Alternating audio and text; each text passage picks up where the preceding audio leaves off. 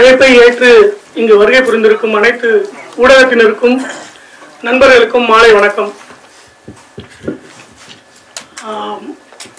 கல்கி குழுமத்தின் CEO திருமதி லட்சுமி நடராஜன் அவர்களை மேடைக்கு அழைக்கிறேன். எழுத்தாளர் பத்திரிகையாளர் திருமதி சீதா ரவி அவர்களை மேடைக்கு அழைக்கிறேன். எழுத்தாளர் பத்திரிகையாளர் திரு காலச்சக்கரம் நரசிம்மா அவர்களை மேடைக்கு அழைக்கிறேன். அனைவருக்கும் மாலை வணக்கம். எங்களது அழைப்பை ஏற்று வந்தவருக்கு முதற்கண் நன்றியை தெரிவித்துக் கொள்கிறேன். இப்பொழுது கல்கி குழுமத்தின் CEO திருமதி லட்சுமி நடராஜன் அவர்கள் வரவேற்புரை ஆற்றுவார். அரங்கில் குழுமியிருக்கும் சக ஊடக நண்பர்களுக்கும் மூத்த பத்திரிகையாளர்களுக்கும் ஆசிரியர்களுக்கும் மேடையில் வீற்றிருக்கும் நண்பர்களுக்கும் கல்கி குழுமம் சார்பாக மனமார்ந்த வரவேற்பு வணக்கங்களும். எங்கள் அழைப்பினை ஏற்று எங்களை ஊக்குவிக்கும் விதமாக நீங்கள் அனைவரும் வந்திருப்பது மிக்க மகிழ்ச்சி. இந்த பத்திரிகையாளர்கள் சந்திப்பின் நோக்கத்தை குறித்து அழைப்பிதழிலேயே குறிப்பிட்டிருந்தோம். அமரர் கல்கியின் பொன்னியின் செல்வனை கொண்டாடவே நாம் குழுமியிருக்கோம். ஏன் எப்படி உதித்தது இந்த கொண்டாட்டத்திற்கான எண்ணம்? சரித்திர செய்திகள், சுவாரஸ்ய தகவல்கள், பொன்னியின் செல்வன் கதாபாத்திரங்கள், அதன் கதையோட்டம், ஆசிரியரின் பார்வை, இவற்றையெல்லாம் குறித்து ஒருவர் மணிக்கணக்காக பேசிவிடலாம். இணையத்திலிருந்து கிடைக்கும் சில படங்களையும் சேர்த்து விடலாம், ஏன் சினிமா கூட எடுத்து விடலாம். பலரும் இதைத்தான் செய்கிறார்கள், இப்படித்தான் கொண்டாடுகிறார்கள், சரியும் தவறுமாக. அப்போ கல்கி குழுமம் என்ன செய்யணும்? பொன்னியின் செல்வன் பிறந்த வீடு அல்லவா, பொறுப்பு அதிகம், உரிமையும் அதிகம். அது எங்கள் செல்ல குழந்தை. சீராட்டினால் மட்டும் போதாது, சீராக சீராட்ட வேண்டும். அதன் சிறப்பினை உணர்த்த மிகச் சிறப்பான ஒரு முயற்சியில் ஈடுபட வேண்டும். நம் உடலை வருத்தி கொண்டாலும் பரவாயில்லை, ரசிக உள்ளங்களை உற்சாகப்படுத்த வேண்டும். ஊரூராக சென்றாலும் பரவாயில்லை, உன்னத வெளியீடு ஒன்றை தயாரிக்க வேண்டும். பணப்பை சற்று பிரிந்தாலும் பரவாயில்லை, பார்ப்போற்றும் படைப்பு ஒன்றை ஆவணப்படுத்த வேண்டும். பார்ப்போர் மனதை அது ஈர்க்க வேண்டும், பயணிப்போருக்கும் அது நல்ல வழிகாட்ட வேண்டும். இப்படியெல்லாம் அடுக்கடுக்காக எண்ணங்கள் என் மனத்திரையில் அலைமோத என் அகக்கடல் பொங்கித்தான் போனது. எண்ணங்களை செயலாக்கி சாதிக்க மனம் துடித்தது. என் தமக்கை சீதா ரவியிடம் என் மனதை திறந்து காட்டினேன். அவருக்கு புரிந்துவிட்டது என்னவா. உற்சாகப்படுத்தினார். காலச்சக்கரம் நரசிம்மன் சாரை பிடி என்றார். உடனே பிடித்து விட்டோம். பூரித்து போனார் நரசிம்மன். ஆய்வு, எழுத்து, பிரயாணம், வர்ணனைன்னு பிரமாதப்படுத்தி விட்டார். இந்த தயாரிப்பின் நாயகனாகவே மாறிவிட்டார். அவருடைய அறிவும் ஆற்றலும் இணைப்பும் ஈடுபாடும் சுறுசுறுப்பும் விறுவிறுப்பும் கல்கி குழுமத்திற்கு கிடைத்த பரிசு. அவருடைய அனுபவம் எங்கள் அஸ்திவாரமாக அமைந்தது. நன்றிகள் பல நரசிம்மன் சார். கல்கி குழுமத்தின் யூடியூப் சேனலுக்காக படப்பிடிப்பு மேற்கொண்டு வருபவர்கள் பிசிஎப் அட்வர்டைசிங். ராஜ்கமலிடம் இந்த முயற்சியை பற்றி சொன்னதும் அவர் கண்களில் ஒரு பிரகாசம் தெரிந்தது. உடலிலும் உள்ளத்திலும் ஒரு துள்ளல் ஏற்பட்டது. 5 அடங்கிய இளைஞர் அணி படக்குழு ஒன்று தயாரானது. ராஜ்கமலும் அவர் குழுவை சார்ந்தவர்களும் இது வந்திருக்கிறார்கள். Cheers, PCF team and all the very best. ஆய்வுக்கும் எழுத்துக்கும் வர்ணனைக்கும் படப்பிடிப்பிற்கும் ஏற்பாடு செய்தாயிற்று. ஆங்காங்கே படப்பிடிப்பு நடத்த, அதுவும் முக்கியமாக கோயில்கள், புராதன இடங்களில் அனுமதி வேண்டுமே, அதுவும் கிடைத்தது. நம்ம பிரியன் சார் உதவியோட தடையின்றி தயக்கமின்றி பயணிக்க முடிந்தது. அகில இந்திய தொல்லியல் துறை, தமிழ்நாடு அரசு தொல்லியல் துறை, இந்து சமய அறநிலையத்துறை, வனத்துறை மற்றும் ஆங்காங்கே ஒத்துழைப்பளித்து உதவிய அனைத்து அதிகாரிகளுக்கும் எங்கள் மனமார்ந்த நன்றியை இத்தருணத்தில் தெரிவித்துக் கொள்கிறோம். மைல் கணக்கில் பிரயாணம் புறப்பட்டோம். 30 நாட்களுக்கும் மேல் படப்பிடிப்பு. பிரமித்து போனோம், புல்லரித்து போனோம். அப்பப்பா, என்ன ஒரு பிரம்மாண்டம்! 4 மணி நேர ஆவணப்படம் தயாராக இந்த பயணமே வித்தாக அமைந்தது. கல்கி வார இதழில் 4வது முறையாக பொன்னியின் செல்வன் தொடர் வெளியான போது பத்மவாசனின் துல்லியமான அழகு ஓவியங்கள் இடம்பெற்றன. நீங்கள் பார்த்திருப்பீர்கள். அவற்றில் இருந்து சில ஓவியங்களையும் தேர்ந்தெடுக்கப்பட்டு இந்த தயாரிப்பில் ஆங்காங்கே சேர்க்கப்பட்டுள்ளன. இவ்வாறு நேரில் சென்று பார்த்த இடங்கள் எல்லாம் கண்களுக்கு விருந்து. ஆங்காங்கே கேட்டறிந்த சுவாரஸ்ய செய்திகள் எல்லாம் செவிக்கு விருந்து. சரித்திரமும் கற்பனையும் கலந்த கல்கியின் ஆளுமையோ நம் அறிவுக்கு விருந்து. தமது ஓவியங்கள் வாயிலாக இறைப்பணி செய்து வரும் ஓவியர் பத்மவாசனின் தூரிகை நம் உணர்வுகளுக்கு விருந்து என 15 பாகங்கள் கொண்ட காணொளி தொடராக விரிகிறது கல்கி குழுமம் வழங்கும் பராக் பராக் கல்கியின் பொன்னியின் செல்வன். வந்தியத்தேவன் பயணித்த பாதையில் கல்கி குழுமம் சென்றது. அதே பாதையில் கல்கியின் வாசகர்களை, பார்ப்போற்றும் பொன்னியின் செல்வன் ரசிகர்களை பிரயாணிக்க செய்ய வேண்டுமே. அடுத்தது எங்களுக்கு அந்த ஒரு நோக்கம். கை கொடுத்தது முருகப்பா குழுமத்தின் பாரி டிராவல்ஸ். 9 நாட்கள், 10 மாவட்டங்கள், 8 முக்கிய நகரங்கள், 55 இடங்கள் என்று பயண ஏற்பாடும் தயாராகிவிட்டது. Manjunath and Nancy are here from Kalki Travels. They are with us. So we welcome them and many thanks for this association. உலகம் முழுவதிலும் உள்ள ரசிகர்கள் இன்று முதல் இந்த பிரயாணத்திற்கான பதிவினை செய்து கொள்ளலாம். கல்கி குழுமம் வெளியிடவிருக்கும் காணொளி தொடர்களே அவர்களை அனைத்து இடங்களுக்கும் அழைத்துச் செல்லும். Bookings are open from today. உள்ளங்கையில் பிரம்மாண்டம். இந்த தயாரிப்பிற்கு கல்கி குழுமத்துடன் கைகோர்த்து பக்கபலமாக உறுதுணையாக இணைகின்றனர் பெருமை மிகு ராம்ராஜ் காட்டன், சக்தி மசாலா மற்றும் சிட்டி யூனியன் பேங்க் நிறுவனத்தினர். கல்கி குழுமத்திற்கும் இந்த நிறுவனங்களுக்குமான தொடர்பு பல ஆண்டுகளாக இருந்து வருகிறது. முத்தான 3 நிறுவனங்களுமே கல்கி குழுமத்தை போலவே தேசநலன் போற்றும் ஸ்தாபனங்கள். இதற்கு மேல் என்ன வேண்டும்? சரி, இந்த பத்திரிகையாளர் சந்திப்பு இன்று நிகழ்வதில் என்ன முக்கியத்துவம்? அப்படி இன்னைக்கு என்ன விசேஷம் யூகித்திருப்பீர்கள் நினைக்கிறேன். ஆம், இன்று ஆடிப்பெருக்கு. பொன்னியின் செல்வன் தொடக்கமும் ஆடிப்பெருக்கு அன்றுதான். எமது கல்கி குழும வெளியீட்டின் தொடக்கமும் ஆடிப்பெருக்கு அன்று அமைவது எத்தனை பொருத்தம். கல்கி குழுமத்தின் நிறுவனர், பத்திரிகை துறையின் ஜாம்பவான், கல்கி பத்திரிகையின் கோட்பாடுகளை செதுக்கி அளித்த ஆசிரியர் அமரர் கல்கியின் ஆசிகள் பரிபூர்ணமாக இருப்பதால் தானே இதெல்லாம் சாத்தியமாகிறது. அன்னாருக்கும் இதர நிறுவனர்கள் MS சதாசிவம் தம்பதி, மூதறிஞர் ராஜாஜி, TKC ஆகியோருக்கும் இந்த நேரத்தில் எமது சிரம் தாழ்ந்த வந்தனங்கள்.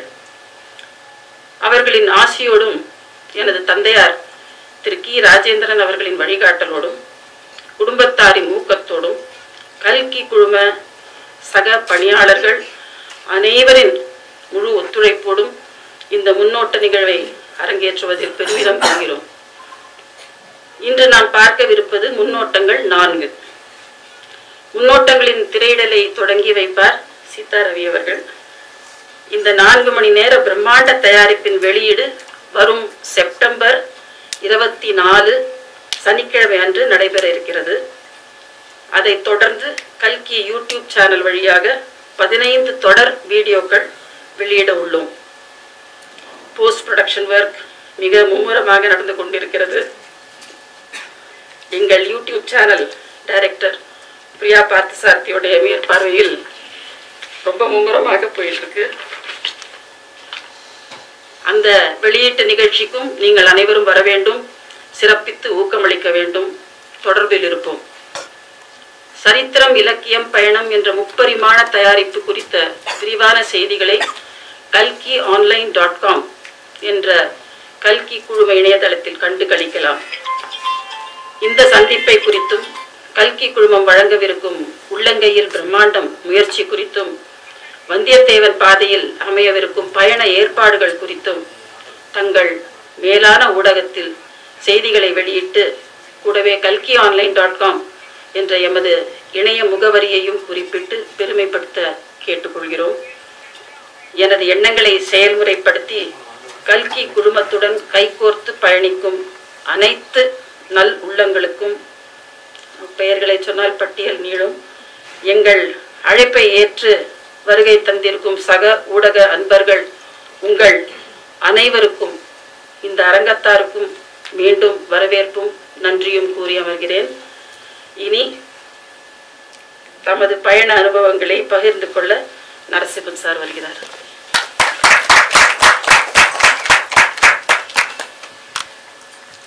காலச்சக்கரம் நரசிம்மாவை பிடி காரியம் நடக்கும் என்று சீதா அவர்கள் கூறினார்கள். லக்ஷ்மி அவர்கள் என்னை பிடித்து விட்டார்கள். பிடித்தது பெரிய விஷயம் அல்ல. லக்ஷ்மி சரஸ்வதி நடுவில் பிள்ளையார் மாதிரி என்னை உட்கார வைத்திருக்கிறார்கள். வழக்கமாக அந்த ஃபோட்டோஸ் நிறையா பார்த்துருக்கேன். நான் அந்த மாதிரி கல்கியின் புதல்விகள் நடுவே எனக்கு ஒரு இருக்கை கிடைத்தது பெரிய பாக்கியமாக நினைக்கிறேன். பொன்னியின் செல்வன், பொன்னியின் செல்வனும் பூங்குழலி அம்மையும் வந்தியத்தேவனும் வானதியும் குந்தவையும் பழுவூர் நந்தினியும் பழுவேட்டரையரும் புத்தமங்கல கல்கியும் நம்மை 70 வருடங்களாக பாடாய்படுத்தி வருகிறார்கள். நாமும் பாகாய் உருகிக் கொண்டிருக்கிறோம். பத்திரிகையாளர் வந்தியத்தேவர்களை அனைவரும் கைகூப்பி வரவேற்கிறேன். பத்திரிகையாளர் வந்தியத்தேவன் என்று கூறியதற்கு ஒரு காரணம் உள்ளது.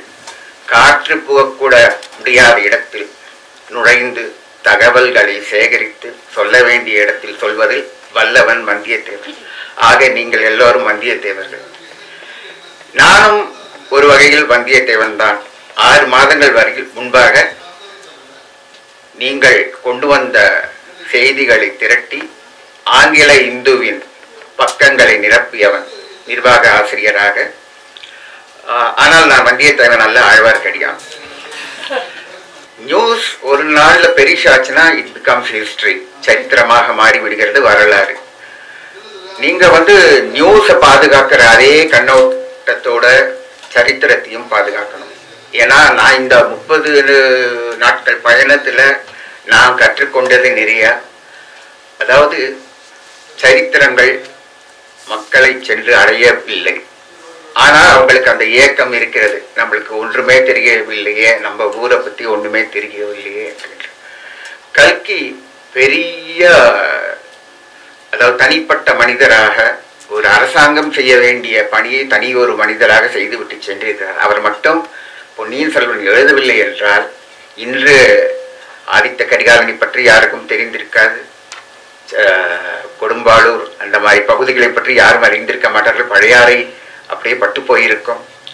ஆக அவரவர் தாம் தாம் அறிந்தவரைத்தி இவை இவை சரித்திரம், இவை இவை பொன்னியின் செல்வன் கூறினாலும், படமெடுத்து சார்த்தினாலும், அல்லது பிரயாணங்கள் நடத்தினாலும், பயணங்கள் நடத்தினாலும் கல்கியின் நிகழ்ச்சியே முதல் நிகழ்ச்சி. ஏன்னா இது அவர் பிறந்த இடம். ஆகஸ்ட் மாதம் 15 வருகிறது. ஆங்காங்கே கொடியேற்றுவார்கள், தேசிய கொடியை. இருந்தாலும் செங்கோட்டியில் ஏற்றும் கொடிதானே முக்கிய கொடி. அதுபோல் கல்கி அலுவலகத்தில் எழும் பொன்னியின் செல்வன் சோழ புலி கொடிதான் முதல் கொடி. அந்த செய்தியை நீங்கள் தெரிந்து கொள்ள வேண்டும். 70 வருடம் சரித்திரம்தான். ஒரு 10 தடவை படித்திருக்கிறேன். அந்த 10 தடவை படித்ததும் அதை கண்ணால் கண்ட போது, அந்த இடங்களை கண்ணால் கண்ட போது மிகவும் மெய்சிலிர்த்து நின்றேன். ஏனென்றால் பல பகுதிகளில் என்ன தெரியுமா கூறினார்கள், நீங்க இப்ப வந்திருக்கீங்க, கல்கி அப்பவே வந்துட்டாரு. அதாவது கொடியக்கரையில் ஒரு அர்ச்சகர் சொன்னார், அந்த காலத்தில் பொட்டல் காடு கொடியக்கரை கட்டி சென்ற போது கோவில் மட்டும்தான் இருக்கும். அந்த கோவிலுக்கு சென்று அங்கு 10 நாள் தங்கி இருக்கிறார் கல்கி. தங்கியிருந்து அந்த கோவில் முருகனின் சிலையை, அதாவது ஆகமப்படி படம் எடுக்கக்கூடாது கோவில் சிலையை, எனவே ஒரு தீப ஒளியில் அதை வரைந்து விசித்திர முருகன் என்று பெயரிட்டு அதை கல்கி தீபாவளி மலரில் வெளியிட்டார். ஆக அவர் மேற்கொண்ட சிரமங்கள் இன்று எல்லாரும் சிலாகிக்கிறோம். ஆஹா பொன்னியின் செல்வன் என்று ஒருவர் காலையில் எழுந்தவுடன் பொன்னியின் செல்வன் என்கிறோம். ஆனால் அது எழுத அவர் பட்ட சிரமங்கள் யாருக்கும் தெரியாது. இந்த பயணத்தின் போது அது கண்கூடாக நான் அறிந்து கொண்டேன். அவர் ஏசி காரில் தான் பயணித்தோம். இருந்தால் இளைஞர்கள் என்னுடன் பயணித்த நான் தான் மலையமான் மாதிரி சென்றேனே தவிர எல்லாரும் இளைஞர்கள். ஆனா எல்லாரும் சொங்கி போனோம். நடை கோபுரத்தின் உச்சியில் நின்றோம், நிலவரைகளில் இறங்கினோம், கடற்கரையில் கொடியக்கரையில் நின்றோம். அந்த பயண களைப்பு எங்களால் அதை தாங்க முடியவில்லை. ஆனால் கல்கி எப்படி சென்றார்? அநேகமாக அவர் மாட்டு வண்டியில் தான் சென்றிருக்க வேண்டும். அப்போது ஏசி கார் ஏது, ஆடிப்பெருக்கு ஆடிக்கரையில போயிருப்பார். அவர் சாதாரண மாட்டு வண்டியில் தான் பயணித்திருப்பார். என்ன சிரமங்களை மேற்கொண்டிருக்கிறார் கல்கி. ஒரு சரித்திர நாவல் எழுத வேண்டும் என்றால் இப்போ ஆங்கிலத்தில் எழுதுவது மிக சுலபம். நீங்கள் லண்டனில் இருந்தால் வைத்துக் கொள்ளுங்களேன், Kensington கேசல், Buckingham palace, tower of London, அங்க போனீங்கன்னா அங்க ஆவணங்கள் ரெடியா இருக்கும். எலிசபெத் டியூடர் என்ன காரினேஷன்ல என்ன உடுத்திட்டு இருந்தாங்க, கொலை செய்யப்பட்ட போது அவன் என்ன சாப்பிட்டுக்கிட்டு இருந்தான், எல்லா ஆவணங்கள் செய்யப்பட்டிருக்கும். நீங்க போய் மைக்ரோஃபிலிம் வாங்கி விவரங்களை கேதர் பண்ணி நாவல் எழுதி கொடுத்துடலாம். அங்கெல்லாம் வேர்ட்ஸுக்கு பைசா. இங்க ஆதாரங்கள் கிடையாது. இங்க கூட நார்த்ல போனீங்கன்னா உதய்பூர் பேலஸ், ஜெய்ப்பூர் பேலஸ், எப்படி எல்லாம் தங்களுக்காக மாளிகை கட்டிட்டு இருக்காங்க. நம்ம மூவேந்தர் தான் தங்களுக்காக ஒன்றும் கட்டிக்காம கோவில்களை, அவங்களுக்கு தெரியும் தங்களை விட கடவுள் பெரியவர்கள், அதனால கோவில்களை கட்டினாங்க. அந்த கோவில்களை தெய்வ வழிபாடுக்கு மட்டும் உபயோகிக்காம அதுல நிறைய கல்விகள் சிற்பங்கள் எல்லாம் புகட்டினாங்க. நம்ம நாட்டில் அதனாலதான் அரண்மனைகள் இல்லை. சோழன் மாளிகை போனோம், அங்க ஒரு மாளிகை இருந்த இதுவே கிடையாது, அடையாளமே கிடையாது. காஞ்சிபுரத்திற்கு ஜெயம் கொண்ட சோழபுரம் பேரை மாத்தினார் ராஜராஜ சோழன். எத்தனை பேருக்கு தெரியும்? தெரியாது. திருப்புரம்பியம் ஏன் பேர் வந்தது? அங்க ஒரு பள்ளிப்படை இருக்கு. அது பராந்தக சோழன் காலத்துல கட்டப்பட்ட கோவில்கள் இருக்காங்க. இந்த மாதிரி நிறைய விஷயங்கள். கொடியக்கரையில பராந்தக சோழன் கட்டின லைட் ஹவுஸ் இப்போ ஒரு சின்ன திண்ண மாதிரி இருக்கு. ஆனா அது பெரிய கலங்கரை விளக்கமா இருந்தது. பல விஷயங்கள் அங்க போய் பார்த்த போது சரித்திரம் பாதுகாக்கப்படவில்லை. இந்த சரித்திர சின்னங்கள் தான் கிளமாக இருக்கிறது. இவங்களோட நோக்கம் என்னன்னா, கல்கி குடும்பத்தோட நோக்கம் பொன்னியின் செல்வம் பல 70 வருஷம் ஸ்லாகிச்சிட்டோம். அதை அடுத்த கட்டத்துக்கு கொண்டு போகணும். இப்போ அடுத்த ஜெனரேஷன் பிரிண்ட் எல்லாம் படிக்கிறது இல்லை. எப்ப பார்த்தாலும் செல் எப்படி அவங்கள பொன்னியின் செல்வன் படிக்க வைக்கிறது, சரித்திரங்களை படிக்க வைக்கிறது. அதுக்கு இந்த மாதிரி நிகழ்ச்சிகள், டிராவலாக்ஸ் தேவை நாட்டுக்கு. அதுல முதல் முயற்சியா அவங்க அருமையான திட்டமா, அதாவது தங்களுக்கு இதனால லாபம் வேணாம், மக்களுக்கு அந்த இடங்களுக்கு பயணிச்சு இப்ப லண்டன் மாதிரி சரித்திரங்களை கிரகிக்கணும், நுகரணும், செவியால் கேட்கணும், நாசியால் நுகரணும் அப்படின்ற ஒரே ஒரு நல்ல எண்ணத்துல தான் இந்த டிராவலாக், இந்த பயண நிகழ்ச்சி, அனுபவ பயணம் அப்படின்னு அழகா பேர் வச்சிருக்காங்க. மக்கள் அங்க கொண்டு போய் ஒரு உதாரணத்துக்கு ஒரு நிகழ்ச்சி சொல்றேன். கொடும்பாளூர் போயிருந்தோம். அருமையான மூவர் கோவில். அதாவது பராந்தகனோட பொண்ணு அனுபமா, அவ கணவர் பூதி விக்ரமகேசரி, கட்டளை பிராட்டி, 3 பேருக்கு ஒரு 3 கோயில் இருந்து ஒரு கோயில் இடிஞ்சு போச்சு. அருமையான இது. அங்க ஒரு சுரங்க கிணறு இருக்கு. அங்கதான் அந்த அரண்மனை பெண்கள் குளிப்பாங்க. அந்த கிணறுல ஒரு தாமரைப்பூ போட்டின்னு வச்சுக்காங்களேன், 1.5 கிலோமீட்டர் தாண்டி ஒரு முசுகுந்தேஸ்வரர் ஆலயம், அந்த கோயில் கணக்குல அந்த பூ சேருது. ஸோ 1.5 கிலோமீட்டர் கீழே ஒரு நிலவரை இருக்கு. கடம்பூர்ல போயிருந்த போது தற்செயலா நான் அங்க பூஜை எல்லாம் கிடையாது. நான் அது அறை உள்ள போய் நானே வலம் நானே அந்த லிங்கத்துக்கு ஆத்திருக்கு. தற்செயலா ஒரு இடத்துல பார்த்தா ஒரு பலகை சாய்ச்சி வச்சிருந்தாங்க. அதை நீக்கின போது பின்னாடி ஒரு நிலவரை. அதாவது சம்புவரையர்கள் ஆதித்த கரிகாலின் கொலைக்கு பிறகு தப்பித்து செல்கிறார்கள் சம்புவரையர்கள். அங்கே இருந்து அந்த கடம்பூர் மாளிகை எரிந்து போகிறது. கல்கி இதெல்லாம் எழுதியிருக்கார். அவங்க தப்பித்து போகும் நிலவரை இருந்ததுன்னு எழுதியிருக்காரு. அது Vadavar 1.5 kilometre away from the temple. அது போய் முடியுது அந்த நிலவரை அப்படின்னு அவர் சொல்லியிருக்காங்க. அந்த நிலவரையை தற்செயலா பார்த்தா அவங்களுக்கு தெரியல. அவங்க ஏதோ நகையெல்லாம், கோவில் நகையெல்லாம் வைக்கிற பெட்டகம் அங்க இருந்தது அப்படின்னு சொல்றாங்க. அவங்களுக்கு சரித்திரம் தெரியல. அது நிலவரை தான். நான் உள்ள இறங்கி போய் பார்த்தேன். அந்த இடத்துல ஒரு சுவர் கட்டியிருக்காங்க, பின்னாடி படிகள் தெரியுது. ஸோ அதை ஆய்வு செய்யலாம். இந்த மாதிரி ஆய்வுகள் நிறைய இருக்கு. இந்த மாதிரி மெய்சிலிருக்கும் அனுபவங்கள். அதாவது பொன்னியின் செல்வனை PS-னு 2 வார்த்தையில சுருக்கிடலாம். ஆனா நம்மளை பொறுத்த வரைக்கும் அது பயஸ் நாவல். அது அந்த சாக்டிட்டி எப்பவும் இருக்கணும். இந்த கதைக்காகவா மக்கள் 70 வருஷமாக அதை தூக்கி பிடித்திருக்கிறார்கள்? இல்லை.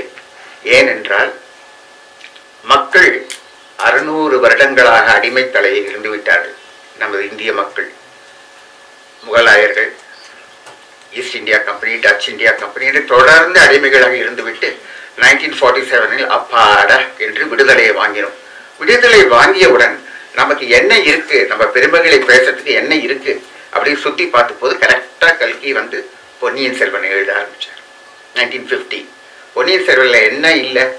மனிதநேயம், காதல், வீரம், பண்பாடு, மதம், கோட்பாடுகள், நகைச்சுவை எது இல்லை. காக்டெயில் பண்ணி அழகாக எழுதியிருக்கார். அவர் வந்து சோழ சரித்திரம் காப்பாற்றப்படணும் எழுதினார், நம்ம பண்பாடுகளையும் காப்பாற்றணும் தான் எழுதினார்.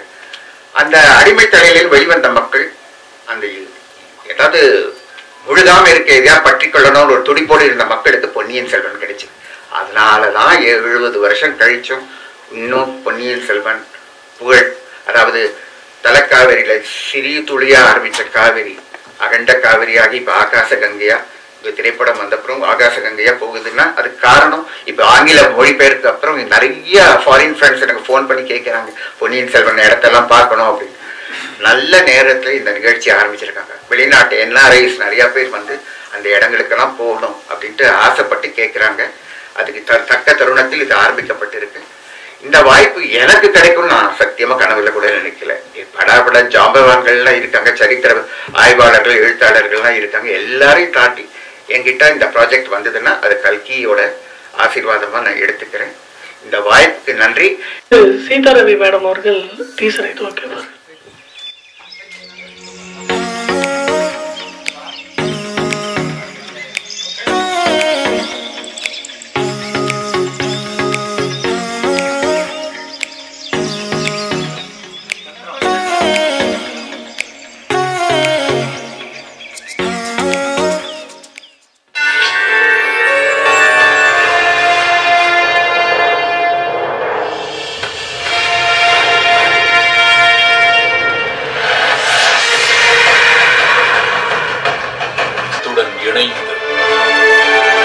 கால இயந்திரத்தில் பறந்து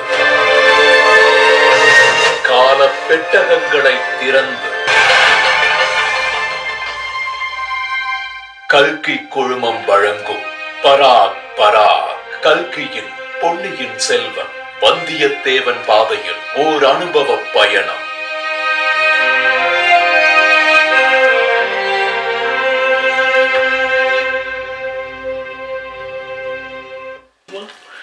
ஸோ எந்த காலத்துல படிச்சாலுமே அந்த சோழர் காலத்துக்கு போயிடக்கூடாதா அப்படின்னு ஒரு இயங்க வைக்கும் ஒரு சரித்திர நாவல் இது.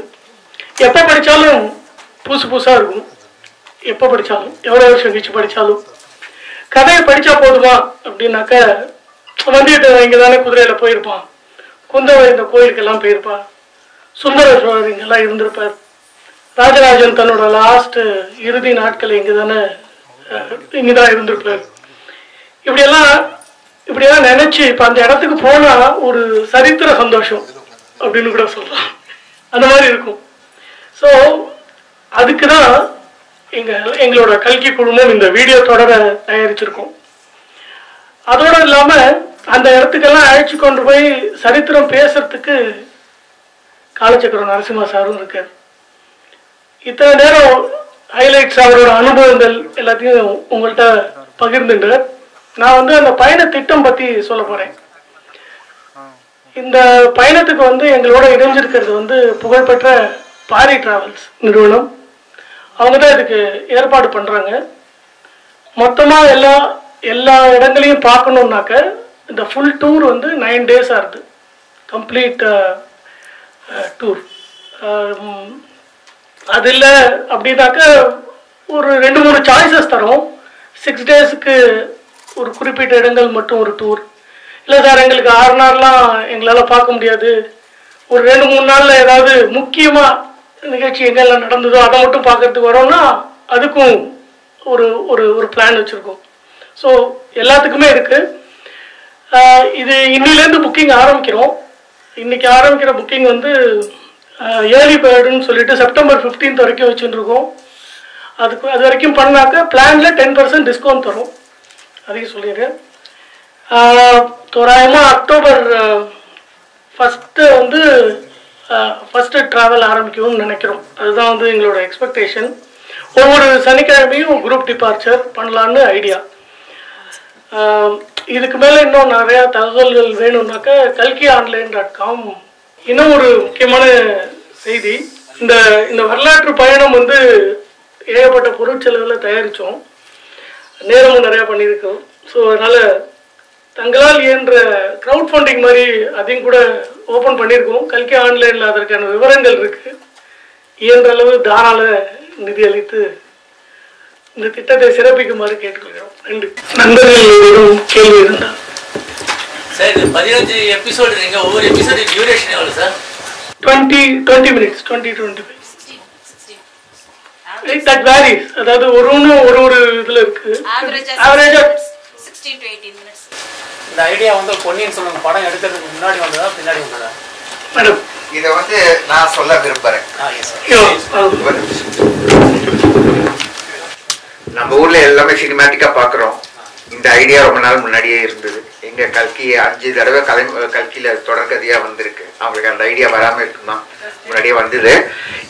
கண் பார்வை தளர்ச்சியே நம்ம கண்ணாடி போட்டுக்கிறோம். கண்ணாடியை கண்ணுன்னு நம்ம சொல்றது இல்லை, ஆனா அந்த கண்ணாடி வழியா பார்த்தா பார்வை நல்லா இருக்கும். பொன்னியின் செல்வன் வழியா பாத்தீங்கன்னா சரித்திரம் கரெக்டா இருக்கும் அப்படின்ற எண்ணம் தான். டூர் பேக்கேஜ் எப்படி சார்? 9 days பேக்கேஜ் சொல்லிருக்கீங்க, எப்படி அவ்வளவு அமௌண்ட் காஸ்ட்? இதுல பாத்தீங்கன்னா நம்ம வந்து டோட்டலா 10 days package, actually 9 nights and 10 days package தான் மெயின் டூர் பிளான் பண்ணியிருக்கோம். ஸோ இது வந்து கஸ்டமைஸ் டூராகவும் பிளான் பண்றோம், ஃபிக்ஸ்ட் டிபார்ச்சர்ஸும் பிளான் பண்றோம். ஸோ ரெஜிஸ்ட்ரேஷன்ஸ் இப்பதான் ஆரம்பிச்சிருக்கு. So depending up on the group வந்து காஸ்ட் வேரி ஆகும். So we will get to know by September 15th what is the exact tour cost, what we are planning, and இது வந்து எப்படினாலுமே எல்லாருக்குமே கொஞ்சம் ஃப்ளெக்சிபிளா இருக்கிற மாதிரி பிளான் பண்ணிட்டுக்கிறோம். இப்போ ஜென்ரலா குரூப் டூர்ஸ் பாத்தீங்கன்னா இத்தனை பேர் தான் இருக்கும், இல்லைன்னா குரூப் ஆப்ரேட் ஆகாது, அந்த மாதிரி விஷயம்லாம் நிறைய இருக்கு. பட் இது வந்து பொன்னியின் செல்வன் வியூவர்ஸ் அண்ட் அவங்களோட ஃபேன்ஸுக்கு ஏற்ற மாதிரி, இப்போ 6 பேர் இருந்தாலும் அதுக்கேற்ற மாதிரி அவங்க போகலாம், 5 பேர் இருந்தாலும் அதுக்கேற்ற மாதிரி போகலாம், 2 பேர் போனாலும் போகலாம். ஸோ இந்த மாதிரி எல்லாமே பிளான் பண்றதுனால once the video is launched, registrations எல்லாமே கம்ப்ளீட் ஆனதும் the first departure dates will choose it and will announce the cost. இந்த பொன்னியின் செல்வன் திரைப்படம் வருது, அது முக்கியமா ஒரு நிமிஷம் இதுக்கு நான் பதில் சொல்லலாமா? பொன்னியின் செல்வன் திரைப்படமாக எடுக்கப்படுவதில் யாதொரு ஆட்சேபனையும் கிடையாது. அந்த படம் வெற்றி பெற வேண்டும், ரசிகர்கள் மத்தியில் அமோக வரவேற்பு பெற வேண்டும் என்பது ஒன்றுதான் எங்களுடைய நோக்கம், ஆசை. அது எனக்கு தெரியாது, படத்தை பார்த்தாதான் தெரியும். அது யாருக்குமே இன்னும் தெரியாது இல்லையா? அதுக்கு ரைட்ஸ் கிடையாது சார், அது எல்லாமே நேஷனலைஸ்ட் ப்ராப்பர்ட்டி. கல்கியினுடைய எழுத்து மொத்தமும் தேசியமயமாக்க ஆக்கப்பட்டது 1999. ரெண்டாவது 1954 அவர் காலமானார். Copyright act gives you right for copyright only for 50 years. அதுக்கு பிறகு எந்த எழுத்தாளர் ஆனாலும் அது வந்து யார் வேணாலும் எப்படி வேணாலும் பயன்படுத்திக்கலாம். காப்பிரைட் அணுகலைங்களா? கேட்கலையா? ஃபேமிலியா இந்த மாதிரி யூஸ் பண்ண போறோம் ஒரு தகவல் கூட கொடுக்கலையா? அதை பத்தி நாங்க யோசிக்க கூட இல்லை, சிந்திக்க கூட இல்லை. நீங்க சொல்லிதான் இப்போ தகவல் கொடுத்தாங்களா இல்லையாங்கிற கேள்வியே எங்க மனசுல வருது. சரிங்களா? குடும்பமா இருந்தாலும் சரி, குடும்பமா இருந்தாலும் சரி, நீங்க ஒரு விஷயம் ஞாபகம் வச்சுக்கோங்க. புக் ஃபேர்ல எத்தனை விதமான பொன்னியின் செல்வன் எடிஷன்ஸ் பாக்குறீங்க. எல்லாரும் குடும்பத்தை வந்து அனுமதி கேட்டா போடுறாங்க. இல்ல இல்ல, அதே மாதிரி ஒரு படம் எடுக்கிறார், அவ்வளவுதான். நாடகம் போட்டாங்க, திரைப்படம் எடுத்தாங்க, நாடகம் இன்னும் பல பேர் போட்டுக்கிட்டே தான் இருக்காங்க. யாரும் வந்து அனுமதி கேட்கல, அதுக்கான அவசியம் இல்லை, அதுக்கான தேவை அல்லது அவசியம் இல்லை என்பதால் கேட்கப்படவில்லை. அதனால் எங்களுக்கும் அந்த சிந்தனை வரவே இல்லை. நீங்கள் கேட்பதால் தான் அந்த கேள்வியே எங்கள் மனத்தில் எழுகிறது.